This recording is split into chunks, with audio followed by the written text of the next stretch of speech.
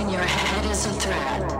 JCWShow.com or JohnClayWolfe.com.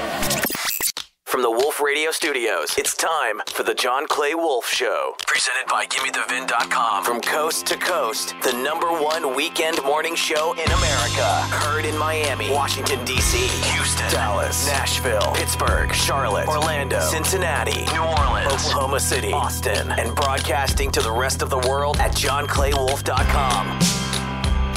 And the podcast goes up about 2 o'clock today for those of y'all who like it that way and aren't familiar. So Joe Exotic, our own Tiger King, the member of the Wolf Pack, he's been calling and he's been getting clearance from prison to call in at 10:05 on Saturdays. But today, they changed it. And there's a conspiracy theory. Pull him up. Joe, you there?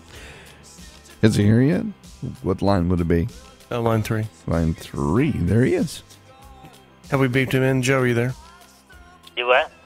So why did they... Are they trying to keep you off the air? Are they trying to keep you away from our listeners? Well, look, I've been in medical facilities for 5 years, and I've been here going on 3, and I have never been called to the clinic on a Saturday because my doctors are outside specialists, and they damn sure don't work on Saturdays. So this has just got to be a way to shut me down.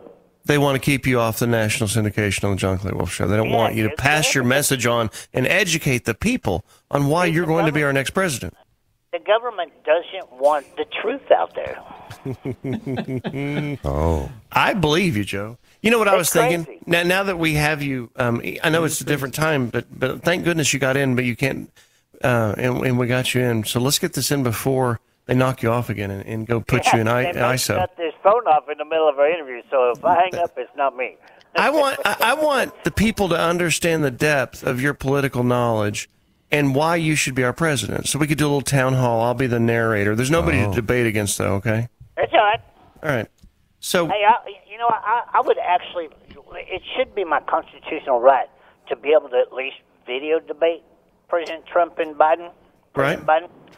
But that'll never happen because they don't want a normal, everyday working person asking them real questions. I'd so watch that. I'd pay to watch that. Hey, people all over the world would pay to watch that. Oh we pay-per-view event. Trump versus Joe Exotic. Okay, Joe, question 1. What is your take on the war in Ukraine? If you were president, what would you do? First of all, it wouldn't have lasted this long because, if we're going to support it, we're supporting it, okay? I don't care. I don't care if you call it boots on the ground or whatever. We're in that war, all right? And it's costing our taxpayers to fight that war. So why don't we just go over there and put an end to it? Because why? Because we're scared of Putin. So do you think we should invade Russia? President Biden is scared of Putin. All right? But if you were president, Joe, do you think we should would you go over there and invade Russia? I wouldn't invade Russia. I'd put enough troops in Ukraine to run Russia off. And then if they want to fire any more shots once my troops over there from the Russia side, you bet your ass it would be border open, dude. Here we go. This call is from a federal prison. I don't understand it.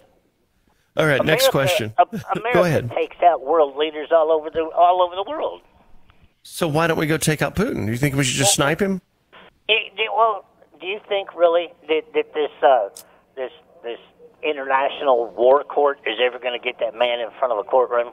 No. No. This is just all a political ball game. Question number 2 for Joe Exotic, 2024, running for president. Do you know what Title 42 is? I do. Okay, and then there's Title 8, and then there's this Title 69 that's being proposed. So tell me what your solution is to the southern border. We need a title Joe Exotic.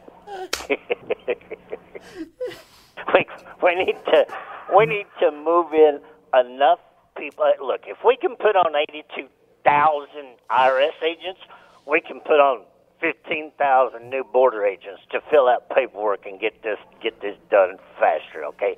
12 years waiting for a court hearing is crazy to let somebody live in America tax-free and everything else for 12 years before they can even get in front of an asylum court. Okay, so... But while they're here, do you think we should have them laying tile and doing other nice work that helps America? Hey, my neighbor in Oklahoma died in the fighting in Iraq. My dad fought in the Korean War. Freedom is not free, and I still think that we need to put enough pencil pushers down there to vet these people, give them a non-citizen Social Security number, make them pay $50 a month, and that would allow them to work, pay taxes, take part in the school system, take part in the healthcare system, and we can make $750 million a month. Hold on. My political analyst from the John Clay Wolfe Show, that from New York City, just hand me something.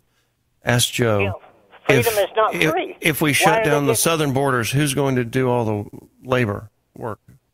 We're not going to shut them down. We're just going to charge them to come in here for 5 years and become a citizen. Okay. Why do you think it is that white people don't want to work anymore? I had Hondurans working at the zoo, and they worked harder than anybody I ever had, and they never complained about nothing.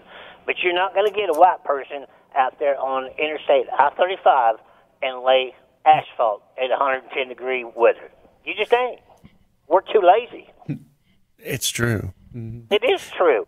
Who's gonna pick the tomatoes and the strawberries and everything else out of the fields? I grew up with Mexicans because I grew up on a farm, and that's all we had was hoers and beet pullers and everything else, and we were raised out in the field with the Mexicans. I have nothing, my name's Maldonado. I have nothing against Mexicans, okay, but I have everything against people coming here from another country and getting a free ride when my neighbor died fighting for that free ride. So we have Joe Exotic, a.k.a. the Tiger King, a.k.a. Maldonado, from federal prison calling in like he's been doing every Saturday. He's a new member of the Wolf Pack, and we're asking him questions about his political positions. This is good. Actually, Joe, I'm being a smartass, as you can tell, but you're doing pretty good.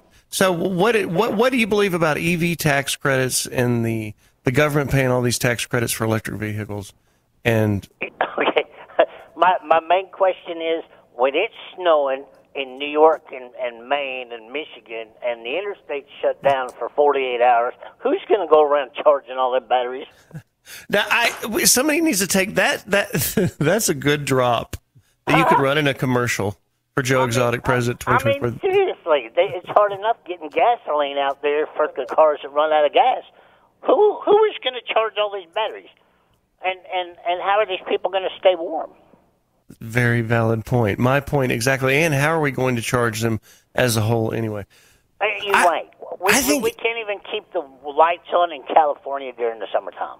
Is there any way, if we got Trump on the horn, would the prison let us three-way him? We asked them if we get President Trump to call, Donald Trump to call in, and we have you, and we do a three-way. You get Donald Trump to call the prison and get permission, and I am on it. The first question I want to know is why he let snot-nosed Mark Meadows decide whether or not I was going to get a pardon instead of the President of the United States. Because he was supposed to pardon you. Did he ever promise it? He did. He told the news for a year that I was on the pardon list.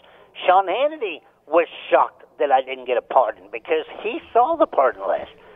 And on Air Force One, this call is from a federal prison. The discussion of my pardon, Mark Meadows talked him out of it. Do you think he wanted to keep the man down and he was worried about running against you? And he figured he would have better success running against you for president if you were still in prison? He wouldn't be under investigation in Georgia right now for 11,000 votes if he'd have pardoned me before the election. You heard it here first, folks.